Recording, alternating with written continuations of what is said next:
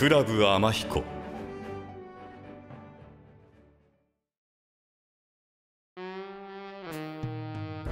いらっしゃいませお客様、クラブ天彦へようこそ。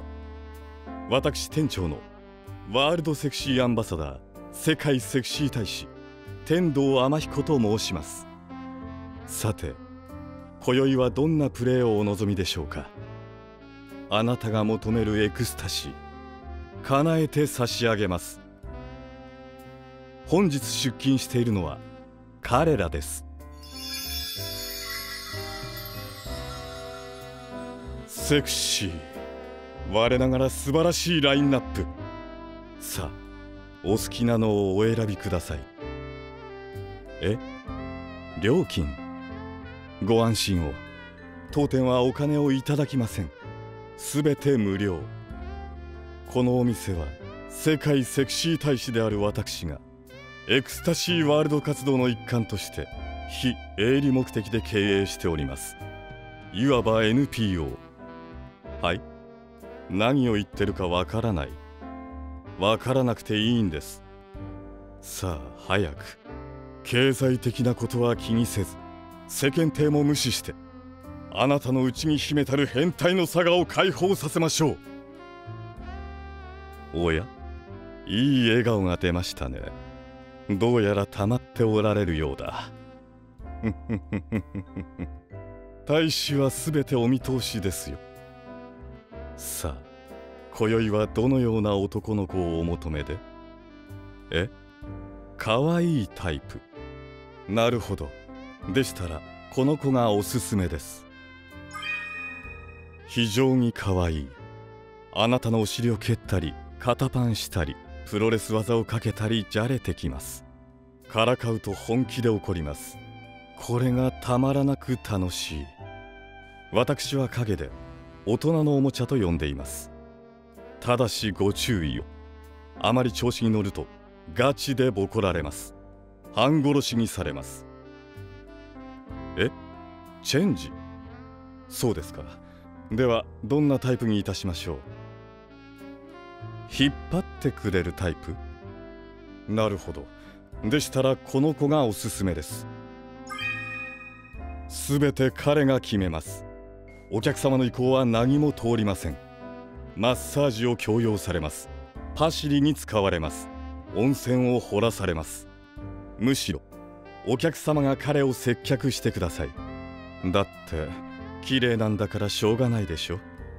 格差エクスタシーを楽しみましょう。チェンジ？そうですか。ではどんなタイプにいたしましょう。優しいタイプ。なるほど。でしたらこの子がおすすめです。あなたの要望を何でも受け入れてくれます。ある意味こんな優しい人間はいない。ケツバット、電流、氷締め、何でも OK。NG はなく全て従ってくれます。しかしあら不思議、従わせていたはずなのに、いつの間にかこちらが彼のペースに従っていてマウントを取られるというイリュージョンプレイの使い手です。仏壇返し。チェンジ？そうですか。ではどんなタイプにいたしましょう。物静かなタイプ。なるほど。でしたらこの子がおすすめです。とても静かです。静かすぎているのかいないのかも分かりません。というかほぼいません。場内指名しても席に来ません。会えたら幸運くらいに思っておいてください。すぐ死のうとします。あまりに静かだなと感じたら彼の生死を確認してください。横で死んでる可能性があります。変わったセクシーがあったもんですね。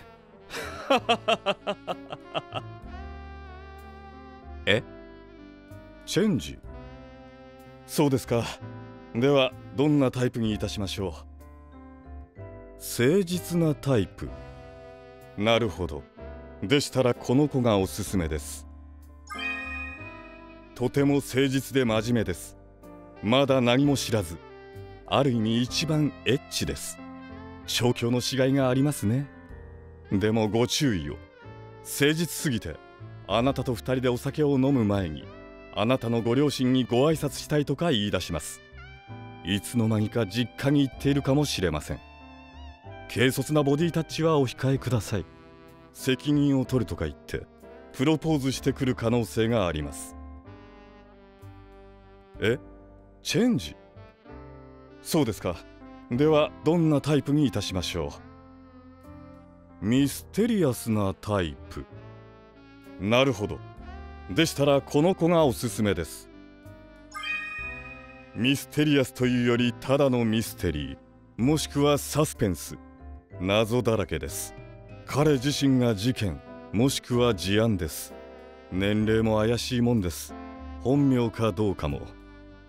ふみこパス、どうぞハマっちゃってください。ボロ雑巾になっちゃいましょう。チェンジ？そうですか。ではどんなタイプにいたしましょう。セクシーなタイプ？ついにこの時が来てしまいましたが、セクシーといえばもちろんおすすめはこの子。ワールドセクシーアンバサダー、世界セクシー大使天堂天彦。得意プレーは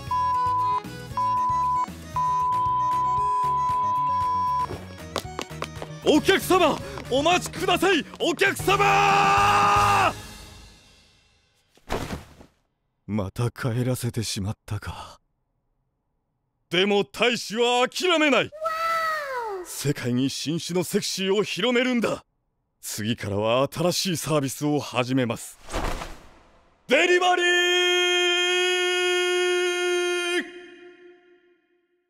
カリスマチャージ成功。